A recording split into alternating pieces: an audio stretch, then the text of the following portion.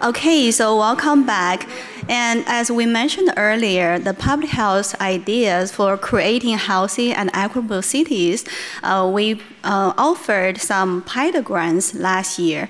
And then among the many very excellent proposals, we were able to fund 4 of them. Actually 5, because another one we just started. For the 4 of those grant proposals we are funding last year, and today you're going to see how they showcase the research. So without further ado, I'm going to introduce our first speaker. So today our first speaker is Dr. Neitzel, and Rick is a professor of environmental health sciences and global health. He serves as the director for the Center for Occupational Health and Safety Engineering, and also the associate director of the Office of the Global Public Health. His research focuses on evaluating and addressing harmful exposures in workplaces and communities around the world. And his research team places a very strong emphasis on translating the research findings into practice. So without further ado, let's welcome Rick.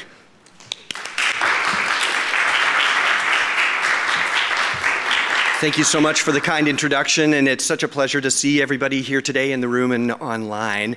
So I'm going to speak for a few minutes, if I can get the controller to work here, on the pilot study that again has been funded by our School of Public Health. And so we are very intentionally addressing environmental injustice that's occurred in the city of Detroit, with focus on a specific environmental hazard that almost always gets ignored, but really shouldn't be, and that's noise. So just to get our bearings here, we're sitting, of course, in the city of Ann Arbor at the School of Public Health here, and if we were to travel about 42 miles to our east, we would end up at Interstate 375, which is just a 1-mile spur, basically, of highway, but a very important 1 mile, as we'll see. And so for those of you who have spent time in Detroit, I've used my very crude cartographic skills here to show you maybe some landmarks you're familiar with, the GM Rensen, Comerica Park, and Eastern Market. So we're right in that area just east of downtown Detroit. So if we were to look at that area back in 1959, we would see something like this. This is Hastings Street in a very vibrant neighborhood, a thriving neighborhood called Black Bottom. On the other hand, if we fast forward to 2021, when this aerial photo was taken, this is what that neighborhood looks like today. So it's essentially a 6-lane, 55-mile-per-hour depressed freeway, depressed in many senses, but in this case meaning underneath the ground level. And so I'll just highlight here that the siting of this freeway to the east of downtown Detroit was done quite intentionally and just resulted in the destruction of 2 very thriving black neighborhoods, or majority black neighborhoods, Black Bottom and Paradise Valley. And so these areas continue to be predominantly black in population today, and in effect, are experiencing ongoing ramifications from this environmental racism that occurred when the freeway was built.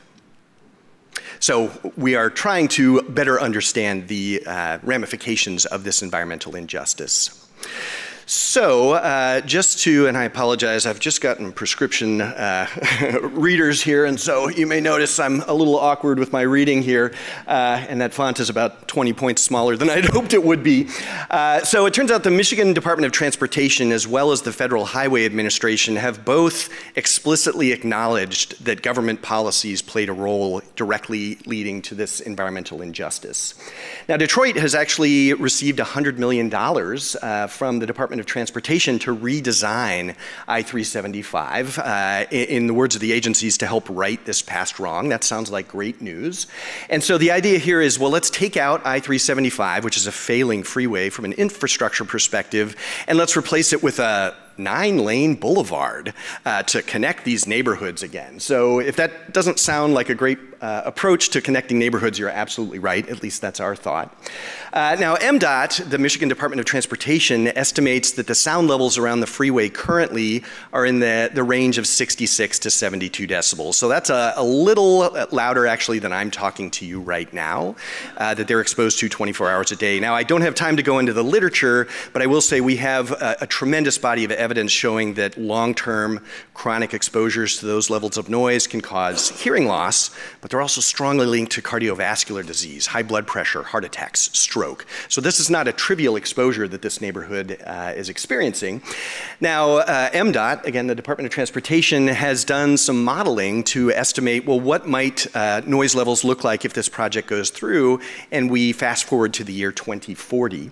And they think that noise levels will be up about 5 decibels. They have determined that to be a finding of no significant impact, or a FONSI, not the cool kind of FONSI like I grew up with on TV, because MDOT doesn't care if the levels change less than 10 decibels, which is essentially a 10-fold increase in how much sound exposure there is to this community. So that's troubling. Beyond that, MDOT has determined that noise mitigation approaches are not feasible for this neighborhood. In other words, we shouldn't even try, basically, to quiet this project. I'll also highlight there was similar work that was done between 2018 and 2022 on Interstate 75 as it runs through Detroit, and there's been a ton of complaints and essentially reevaluation of that finding of no significant impact. So there's already some evidence that doing this sort of thing doesn't improve conditions for communities and can in fact make them worse. So a little bit more on what MDOT did. So we're focused on noise again, this ubiquitous stressor. So MDOT, as is commonly done, used mathematical models to predict what levels of noise might exist in this neighborhood following the proposed work. But they did that in, we submit, a very flawed way. They took a very limited set of measurements at a very limited number of locations on a single day in 2017, in October, actually. And so we have taken some issue with this. They, for instance, have predicted, well, we think the 4 to 5 p.m. range is going to be the noisiest time of day in that year, but they didn't even make measurements during that time of day. It's hard to support that assertion. I would also submit, and I think folks would agree, Detroit has changed dramatically from 2017 to 2023. There's been a lot of new development there. It's not the same city that it was 6 years ago.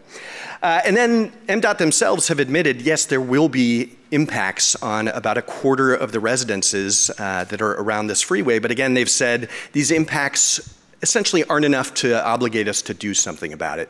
Another way to frame that is, well, the situation's already bad and we're not really making it worse, which is not how public health should work. I think we can all agree. So the question for us becomes, well, what can we do to try to help this process and address this environmental injustice? So we have two aims of our research. The first is we want to go out and do a more robust assessment of noise.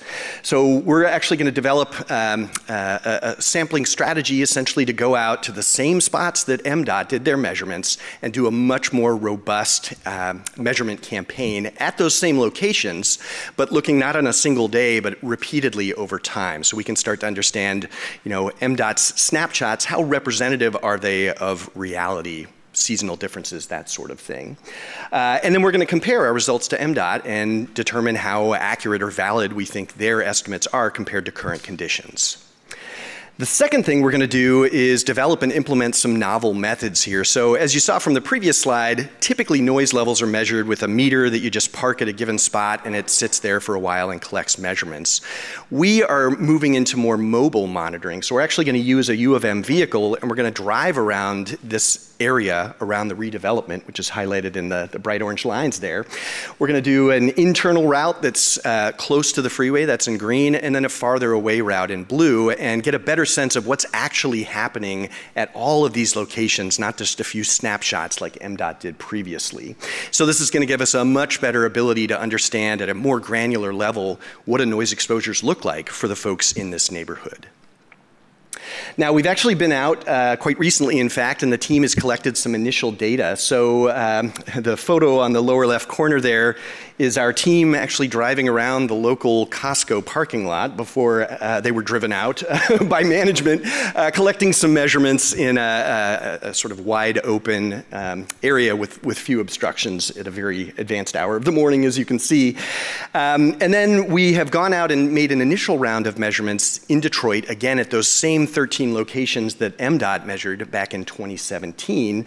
The graph here on the right is showing noise levels. So we're looking on the x-axis at noise levels that were measured there, and then we've got all 13 of the measurement sites on the y-axis. Now, the bars connecting the little black dots to the red or blue circles essentially are showing how have the sound levels changed today compared to 2017, and I'll highlight that 10 of the 13 spots that MDOT measured are much noisier today. In fact, 3 of the spots are more than 200% louder today than they were in 2017, which again brings into question MDOT's fundamental assumptions about whether and how this area should be redeveloped, and done so in an environmentally responsible way. So just to summarize here, in terms of urban health significance, we are going to be able to essentially provide an independent assessment of MDOT's own work. We're also going to get a better understanding of the risks to the nearby community from the new development. There's pretty well understood relationships between noise and hearing loss and cardiovascular disease. So if we know what the levels are, we can actually predict what the impacts will be on the community, and this is providing great opportunities to establish connections with the impacted folks in the community, which of course is critical for any type of community research. And then moving forward, we're actually already planning a much larger grant proposal here to start to look at the impacts of noise and air pollution as well when we look before the project at our baseline, ideally monitored during the reconstruction, and then see what the final outcome is and how well that matches MDOT's predictions as well as our own. And so we can start to ask this question of, well, does redevelopment, which sounds promising, but does redevelopment of intentionally racist past construction actually provide current modern health benefits to these marginalized communities like the ones that were driven out of Black Bottom and Paradise Valley? So we're hoping again to address and help the community feel more empowered to respond to this environmental injustice that they're still experiencing. So with that, I want to thank my co-authors, Abash Gembi, Lauren Smith, Xin Zhang, and Andrea Kennedy. Thank you to the school, of course, for the funding they're providing. And I'd love to take any questions or comments you might have. Thank you so much.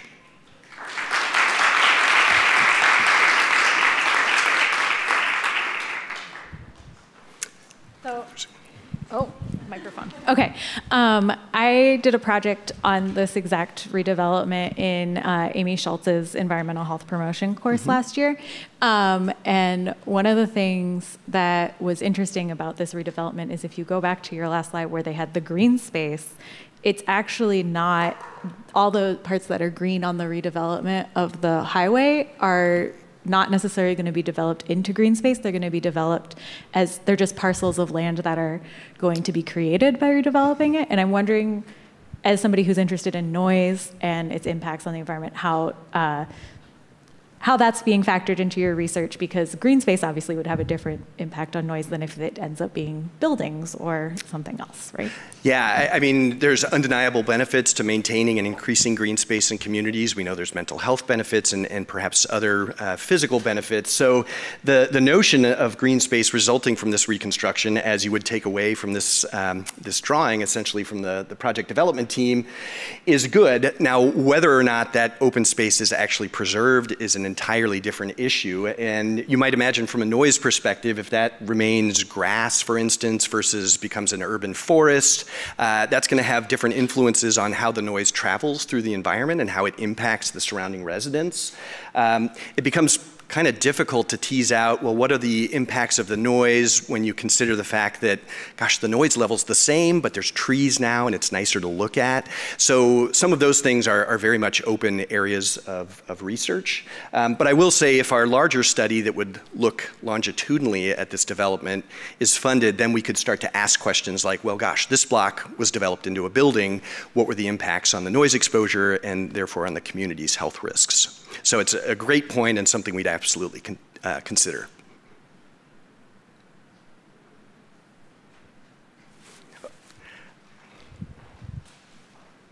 So we can assume that MDOT just pretty much avoided or had no interest in the actual true evaluation, that there might have been political considerations in their determination years ago.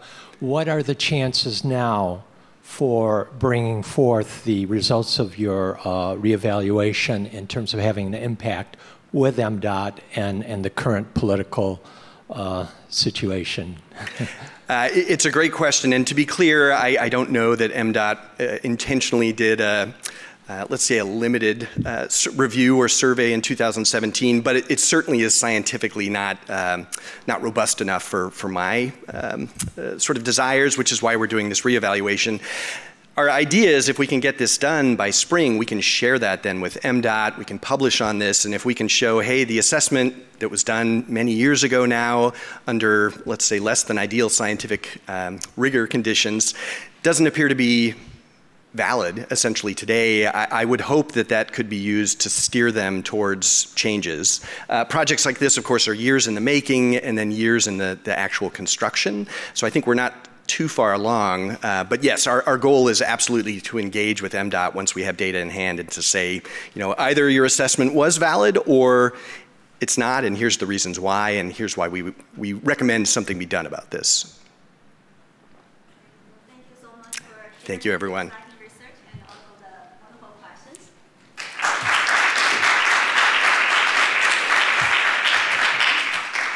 All right, so our next speaker is Professor Alison Miller from Health Behavior and Health Education. So Miller and her team has many exciting research projects that are concerned young children who are growing up in the poverty and or those who have experienced early life stress to other social determinants that can negatively impact their health during the childhood and across the lifespan.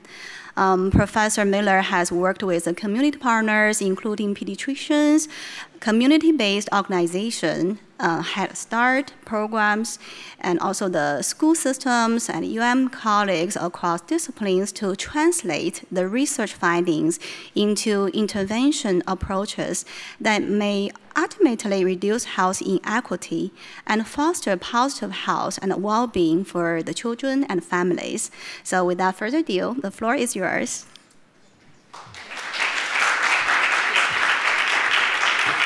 All right. Thank you. It's really fabulous to be here. And I have to say, after that panel, I'm not sure all of us were here, but I was like, how is this going to connect to young children and families, which is sort of always one of my questions. And it totally did. I was like making all these connections, and I wish the mayor were still here, but I told him I'd reach out. So I'm super excited to talk about this project. We call it a place-based approach to healthy Ypsi. And really growing out of connecting clinics to communities to families. So this is how it connects to young children and families. So we know that kids and families living in urban centers that have experienced lots of the stressors we've been talking about this afternoon can face stress. We also know we have lots of research showing that early life stress is actually really harmful, can be to young children. And when I'm talking about young children, I'm talking about 0 to 5-year-olds, so sort of infants to preschoolers, basically.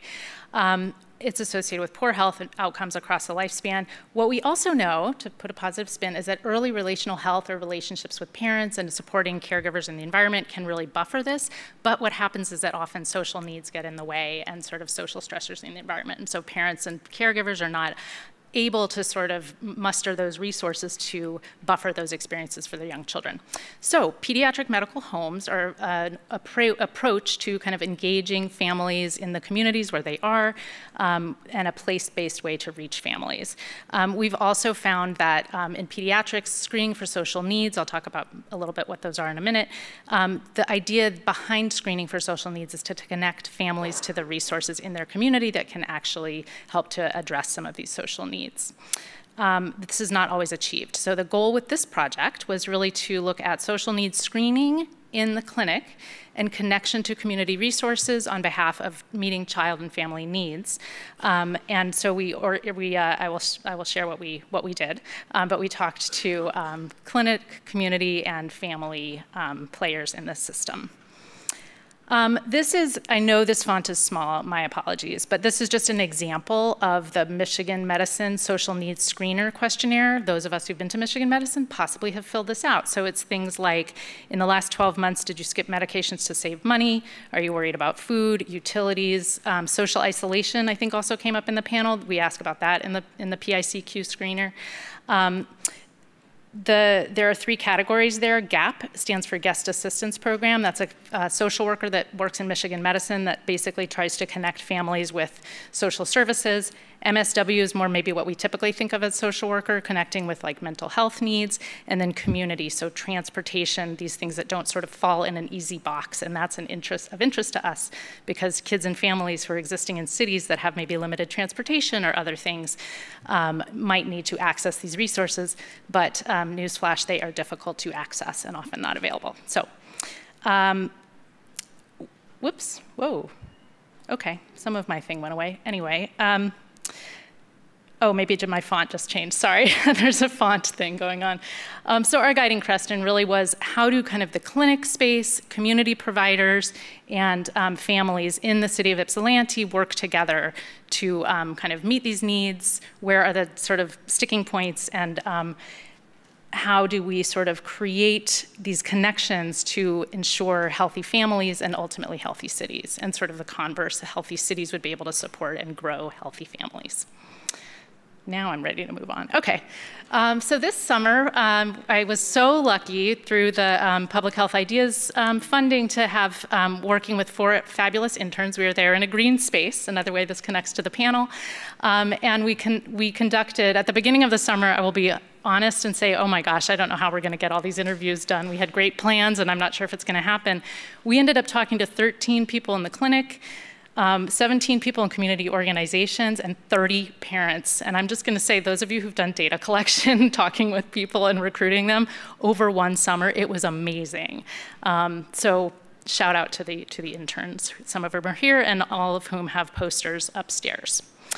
So, in terms of methods, we sort of worked with clinic-based staff around, these are sort of who they were. We've talked with pediatric colleagues, family medicine providers, those 2 types of social workers I mentioned, and the administrative staff, so the people at the front desk, basically. Like, how does this work in the clinic? Do people come in and get a questionnaire? Do they fill it out? Do you enter it in a database? So we asked about this process of screening for social needs and connecting families with resources. We also spoke with community organizations, so leads in the community, so around childcare, around housing, sort of broad range of social needs that families may have and may interact with these organizations around. We sort of did snowball recruitment for that because we'd say at the end of each interview, hey, who in the community would be really good to talk to about how children and families work with pediatric clinics or how you work with clinics or don't work with them to kind of address the needs of kids and families in this community. About their insights. And then we also talked with parents of children, again, in this 0 to 5 age range to see like, what's happening in your well-child clinic visits? Are you talking about social needs? What else are you talking about? I study relational health. That's very central to a lot of my work. So we also asked about that as a topic and where parents would maybe want to learn about things in this space. So I will say these are very initial themes, very big picture, and I know it's text heavy. So just bear with me. But overarching theme number 1 that really came across very clearly was this challenge in creating a rigorous and equitable process for social needs screening. And this was within the clinic, things like, well, we don't always have, the wherewithal to enter the data, but we do hand out the questionnaire, just sometimes it doesn't get entered. We don't always have an interpreter on site, so sometimes we can't reach families who need a language that we don't have on site. Lots of different barriers we can imagine. These are commonly kind of written about in the social needs screening literature in pediatrics.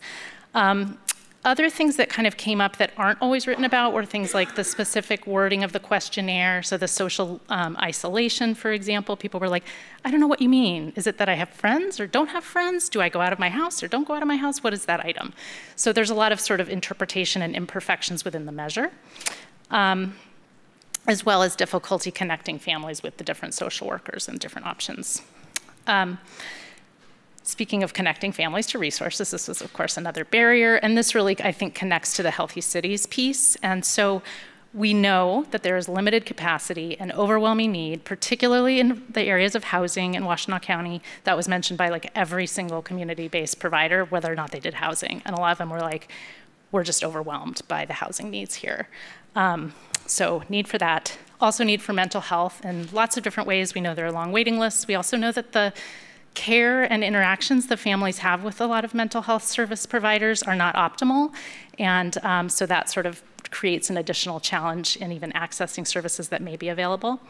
I've listed some other things there. I will say also it was very interesting in talking with community organizations about their awareness of when leadership changes happen and families' responses to those leadership changes in different organizations in terms of kind of feeling welcomed, feeling respected, having stigma around engaging in services. So that was a very interesting theme we're delving into more. And then the other piece that's really important that came out was just the need to build relationships and sort of, I think like, yay, early relational health, but not only among parents and children, or even parents and providers, or even children and providers, but among the organizations that are serving families and children. And that doesn't really come out in a lot of literature, but it's so critically important. And the people who we spoke with in the community organizations who were sort of most engaged were like, I'll just call up my friend at this organization because I know that person and I know they know how to get this family housing, even if my organization doesn't do housing. So that idea of relational health across the systems and across sectors was very important in our interviews. And the idea of a warm handoff to somewhere. These are also just some specific findings that came out from the parent interviews in terms of what they talked about in well child visits. So with 0 to 5-year-olds, ERH, early relational health promotion. And so for example, book reading that was mentioned in the panel, that's an example of early relational health because you're gathering with your child, you're reading a book, you're sharing this time, hopefully before bedtime. And doing some reading. But most families also did not report discussing social needs with their providers. So there's sort of a gap there. The other thing that also came up in the panel was families had interest in finding out about these resources in other settings. And so they mentioned, for example, libraries. Great setting to meet, to reach young children and young families. The other thing that came up were around resource finding challenges. So this was true for providers. Providers are like, I could screen a family for social needs, but then I don't know where to send them for resources. So findhelp.org is this web-based tool that Michigan Medicine and Trinity Health are sort of collaborating with and putting into the medical record. So a lot of organizations didn't know about that. Some providers knew about it. We found out about it across the course of the summer in talking with Michigan Medicine social needs screening leads. And so this might be a way to sort of connect families, providers, and community orgs with resources in the community because you enter your zip code, you say, I need diapers, and it pops up a place where you could get diapers. Of course, the challenge there is implementation, so we're talking about that. And there's a tiny font thing. Oh, wow, it's really tiny. It's that social workers are all still mostly working remotely, and everybody would like them to be in person, except perhaps for the social workers. So that is a big struggle because everybody said, we need a warm handoff with somebody who knows me, and I'm not going to answer the phone. If I get a cold call from Michigan Medicine as a parent, are they going to, take my kid away? So it's much better to have people in person, but they're not yet back in person. And so next steps for this research, again, like I said, this is like first pass, early stages. But we've been working in the context of this whole project with YHC's Ypsilanti Health Center, and they're undergoing a redesign and moving actually to a bus line, which has been a big issue because they have not been historically on a bus line. So I loved the focus on care communities and the mobility of young families. Like they have strollers, they have little kids, they don't walk far. It's really helpful to be on a bus line. And so we're sharing results with the staff around that redesign, the pediatric clinicians who were involved with this project, and also the bigger sort of Michigan Medicine level social needs screening teams. Because they've been rolling out the social needs screener and across a lot of different clinics and are very interested in sort of like, how's it working? Where are the barriers? We're like, we can tell you. So around the redesign, we're giving recommendations, and we're also offering support to community organizations to sort of register and engage with Find Help, this web-based resources, if that's desired. And so some of the posters upstairs are about that. Oh, and actually at the bottom of my thing, it's supposed to say see posters. So there's like 4 awesome posters that are in the poster session that have more details, and we'll complete manuscripts, et cetera. And my really tiny font, so sad, says thank you to everyone. So the particular pediatricians in the YHC setting are Jenny Radesky, who's a developmental behavioral pediatrician, Lauren O'Connell, who's a developmental behavioral pediatrician and had worked with Dr. Mona in Flint around the water crisis. And then Layla Mohammed, who is the medical director at Ypsi Health Center for Pediatrics. All of the interns who are Sydney Strunk and Wadad Itani and Annie Clark and Zue Adams. And for Public Health Ideas, and my SPH collaborators who are in environmental health, Olivia Halabicki, Sarah Stein in HBHE, and then Rebecca Sokol, who is in social work. And I think that's everybody, but I really can't read any of that. So if you can, that's great. And that's it. I don't know if I have time for questions. I have 1 minute. But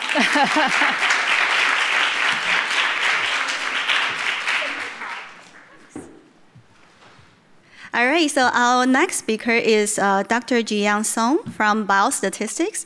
Dr. Song's research interests include Bayesian approach and survival analysis, spatial analysis, statistical learning methods. Dr. Song is particularly interested in developing the new statistical methods for cancer genetics, radiomix, and opioid overuse. And recently, she just started a few new projects on the firearm injury prevention for the urban areas, and also studying the impact of greening projects on the crime reduction. So Dr. Song, welcome.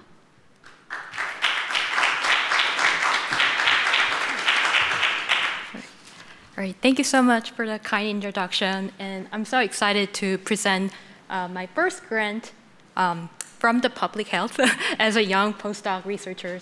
So today I would like to talk about developing a spatial-temporal model to assess the impact of the greening projects on crime reduction.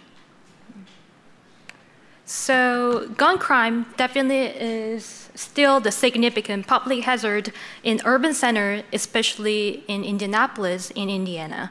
So if you see the picture on the left-hand side, and if it's a kind of like the crime change from 2008 to 2020.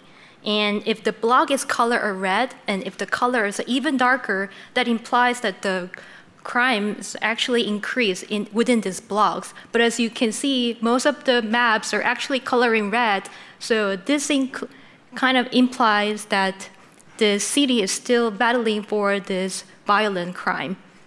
So to tackle this problem, we started to look on the project called the Greening Initiative to revitalize the vacant lot in this area. So, especially in Indianapolis, there is a community partner called Keep Indianapolis Beautiful, KIB. So they are a nonprofit organization who's been continuing this greening project in this area from 2008. So from the picture, like they kind of plant the trees or flowers and make the new garden in this area to make this community beautiful. And they actually been choosing 2 to 3 sites every year for this project. But of course, like in this project, it's important to identify the relationship between the crime incidence reduction and the greening initiative. But this research might not be inconsistent due to some confounding factors. These confounding factors could be race or like poverty level, etc. So if I give you the example, so if there is a big racial disparity between the green spaces sites versus control sites, then like those like the crime rate variation may not be caused by this greening project. It could be done by this racial disparity. So it's very important and significant to address this confounding factor in this project. So this confounding factor questions brought me to 3 research questions for this project. First of all is how to address these confounding factors. And secondly, of course, it is regardless to say that the importance of to verify the influence of the vacant lot reuse projects on this crime rate reduction. But in this project, we will mainly focus on the violent crime rate or firearm involved crime rate. So lastly, we can also can check the socioeconomic status on this violent crime rate, which I call it in the social vulnerability in this project. So with these 3 ideas, I like to talk about how to see this greening project impact on this crime rate. So this is my analysis plan. Sorry, I'm a more statistician, so the way I solve these questions are more statistical method-based. So when we check for the first questions, how to address these confounding factors, I like to use these 2 approaches. First with propensity score matching, and the second is instrumental variable analysis. So basically, the point of these 2 approaches is to make the fair comparison between the green spaces and the control sites so that we can really see the true impact of the green project on this crime reduction. And for the second one, to investigate the green project for this crime reduction, I would like to use the approach for the spatial-temporal model, because all the sites are located in the different place, and then there are crime rates are changed over the time. So it's very important to address this location variance and the time variance. So that's why I choose this spatial-temporal model. Plus, even though we consider this confounding factor for the first research questions, still the data set might have the selection bias, because what happened was that the site is not chosen at random, because our sites are chosen based on the application. We chose the best one within our application, so it's not random, so meaning that there still have some selection bias. So the method that I choose here, they have some robust way to address this selection bias. So that's why I like to use it in this project. And for the last one, for the socioeconomic variable, I like to use them from the US Census website. This variable could be the percentage of the non-white population, or percentage of a low poverty level household. So in this presentation, I'd like to give you some insight of the data set that I have. So still this result is based on the initial data set, which is updated up to 2021. So for this, to address this confounding factor, here I already formed 34 pairs from the greening spaces and the control sites. So in this stage, we didn't use propensity scores or IV analysis. We just paired them based on the racial decomposition of each site, so that this pair has a similar races. And this will already kind of helps to address this, this confounding factor to make them as a balance. And for this analysis, I use the outcome, which is the crime instance or the crime rate from each site. This is counted monthly level from each site within the half a mile from each site. And we kind of measure them 2 years before or 2 years after this greening project begins from each site. And for the covariates, still they're all from the social vulnerability, which is from the US Census. So this plot shows the patterns of the average crime rate across the sites. So the first plot is the total violent crime rate. Sorry, the font was a little bit small now. I don't know why, but for the right one is for the firearm related, the crime rate only. So if you see the x-axis, the middle part, which I indicate as a 0, is the point where the green project begins. And from the left side, -1 and -2 means that 1 year or 2 years before the project begins.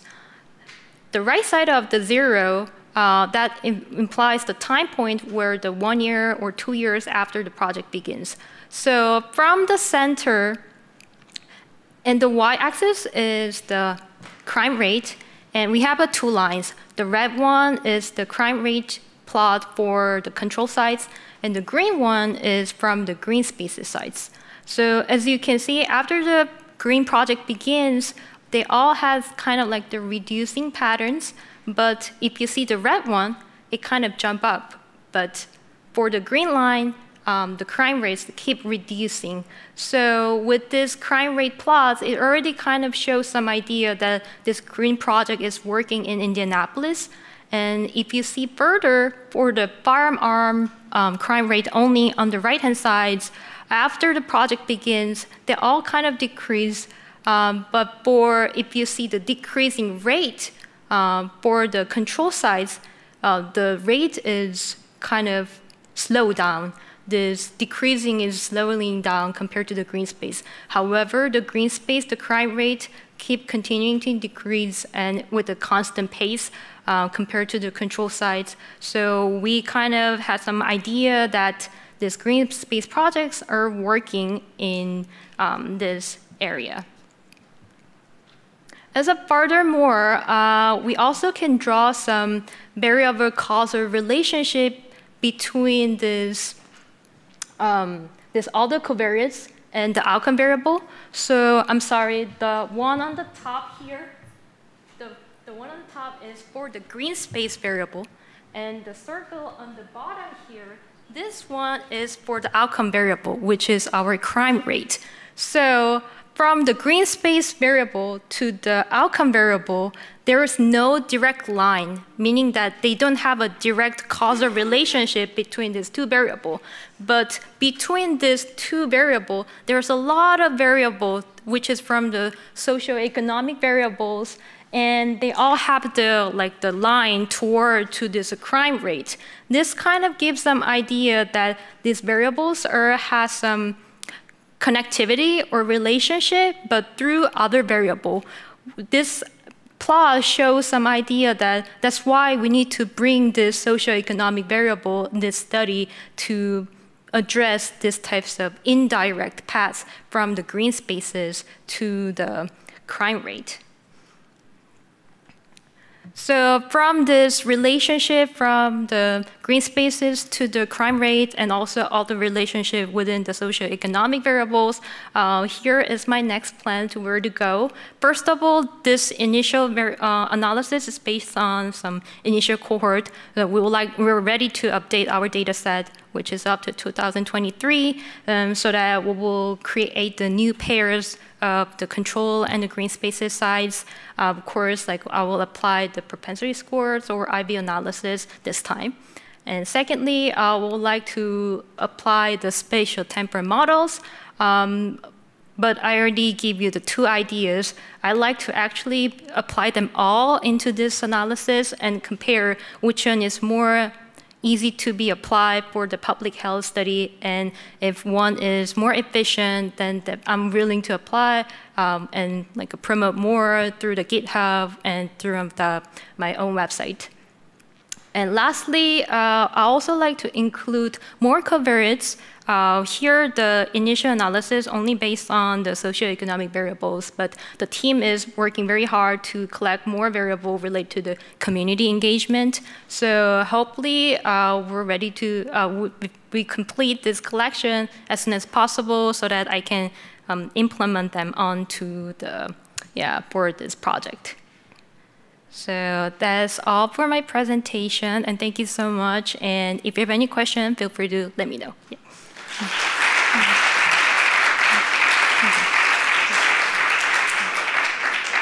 So due to the time interest, then we will move on to the next talk, okay? So last but not the least, we'll have Professor Paul Fleming from Health Behavior and Health Education. So his research focuses on the root causes for racial health inequity and the strategies to address them. And today he's going to talk about improving the urban health with unarmed non-police response programs. And welcome.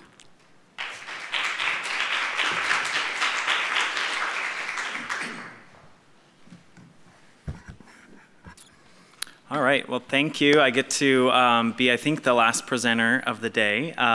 So first off, just want to thank the school for the funds that supported this project and also for putting on the event today. It's been a really rich discussion, and I'm excited to be a part of it.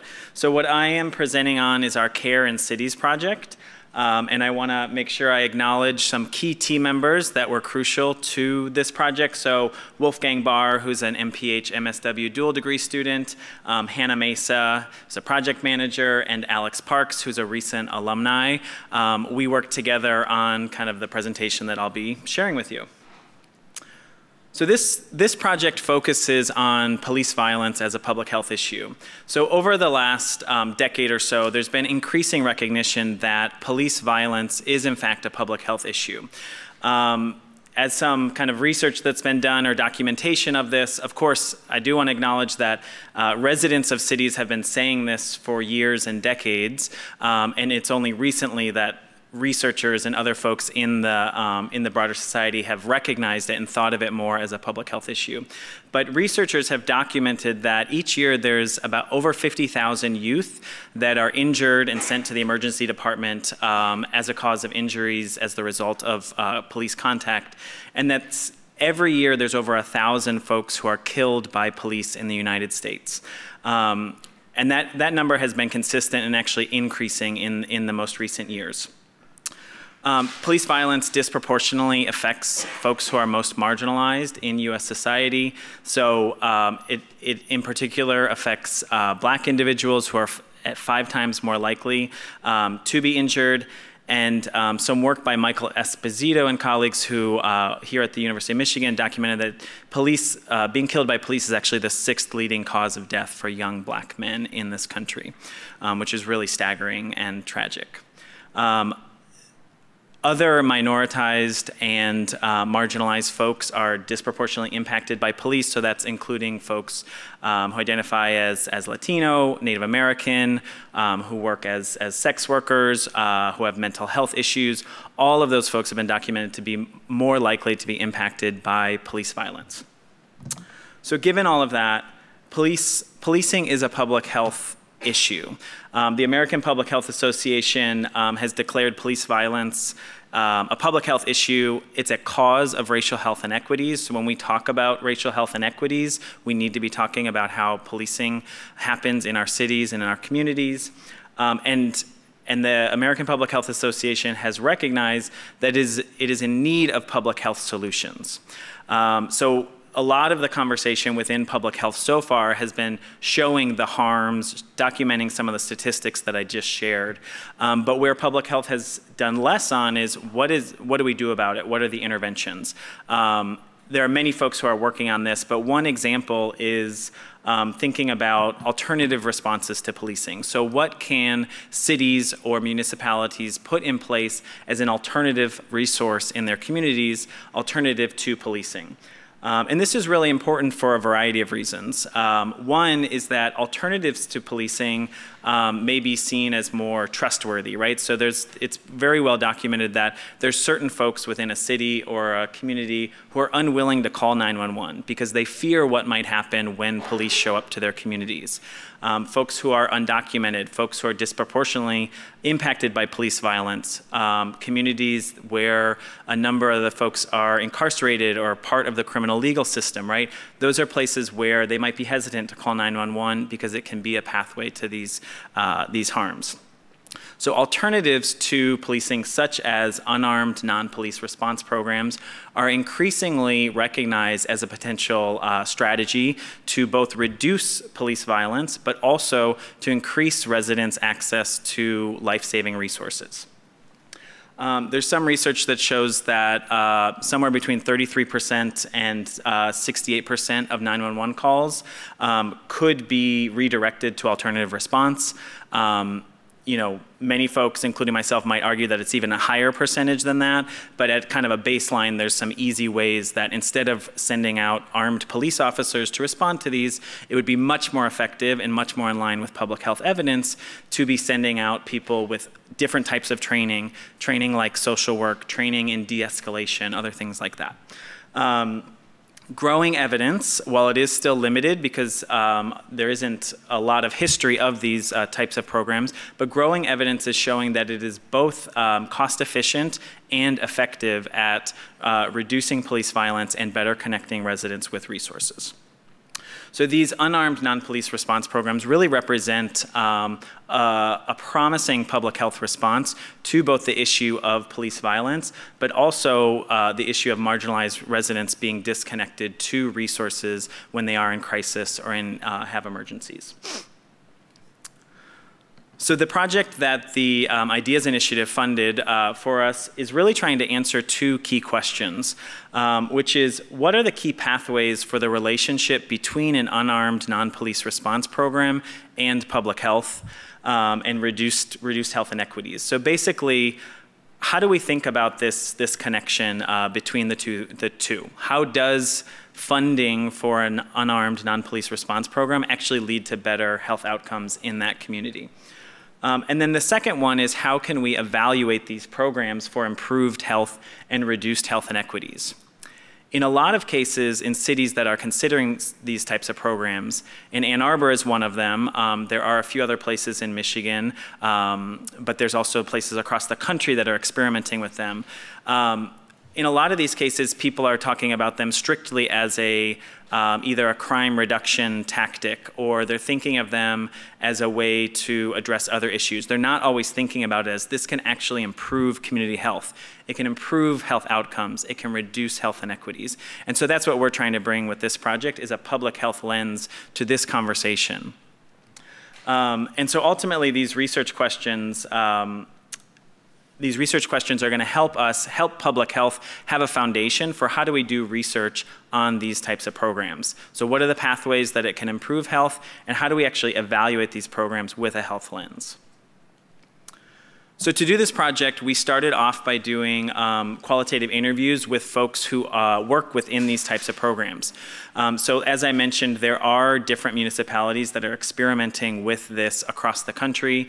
Most notably, there's a program in Denver. There's one that's recently started in Atlanta, in Durham, North Carolina. There's one actually operated out of the health department in San Francisco.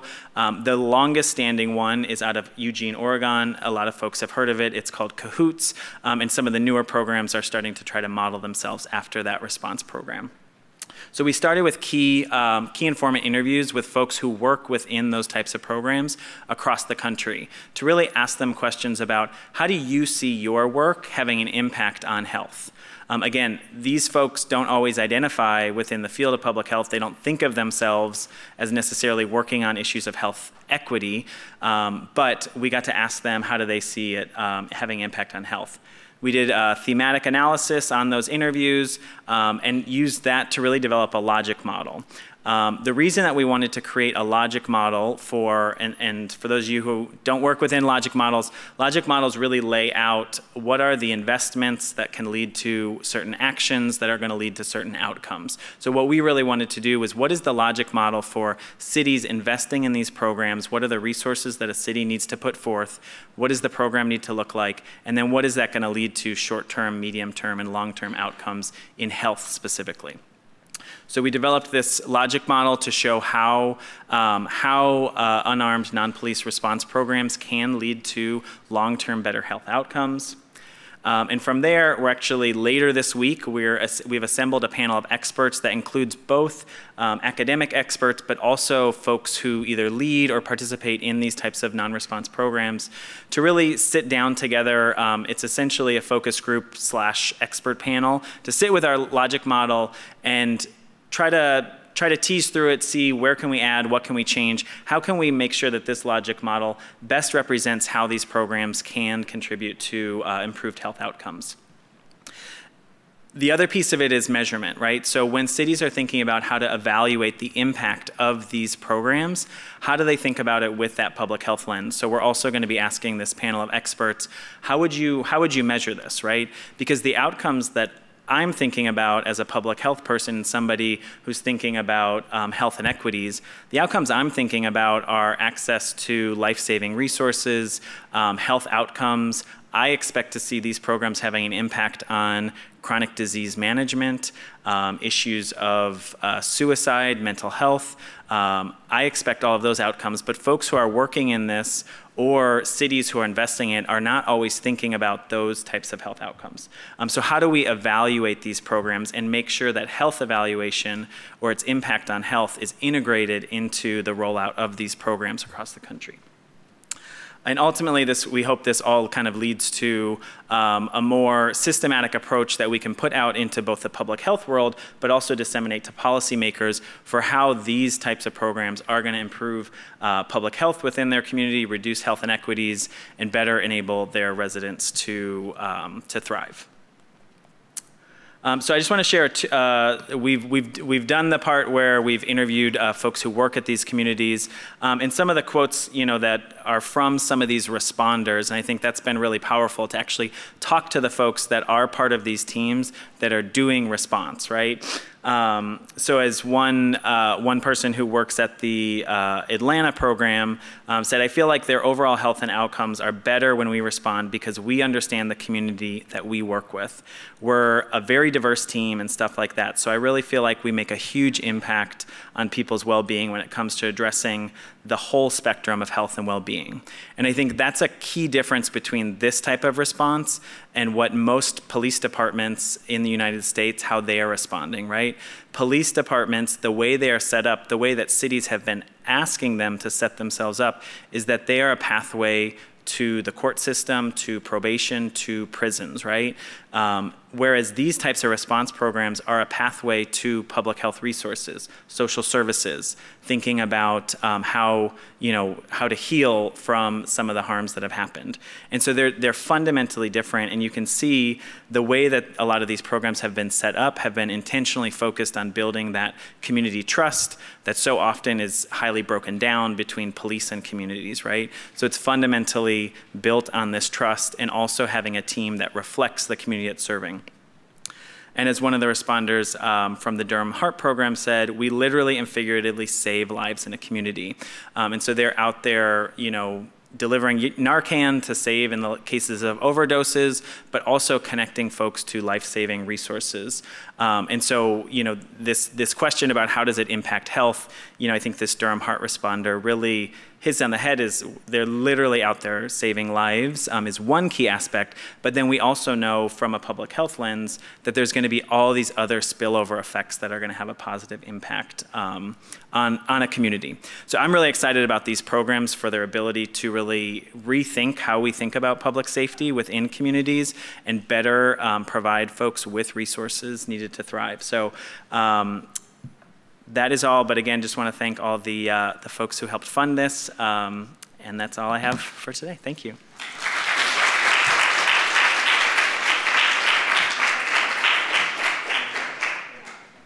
Thank you so much. All right, so I would like to thank all our speakers for sharing all these exciting and impactful researches.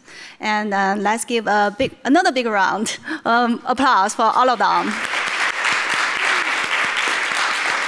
So with that, I'm going to welcome our Dean Bowman back on stage for some concluding remarks.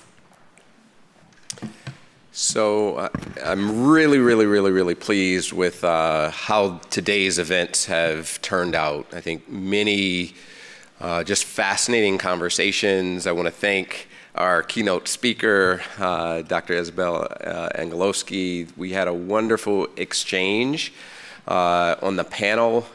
People with very, very different perspectives, contributing to important work, but from different areas of expertise, all important pieces to moving us forward.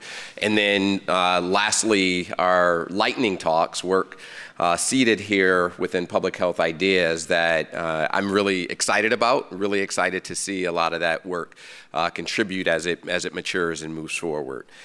So I want to make a couple of announcements. First, this is, again, the inaugural event of this exchange series. We are already beginning to plan the next one. If we can move to the next slide.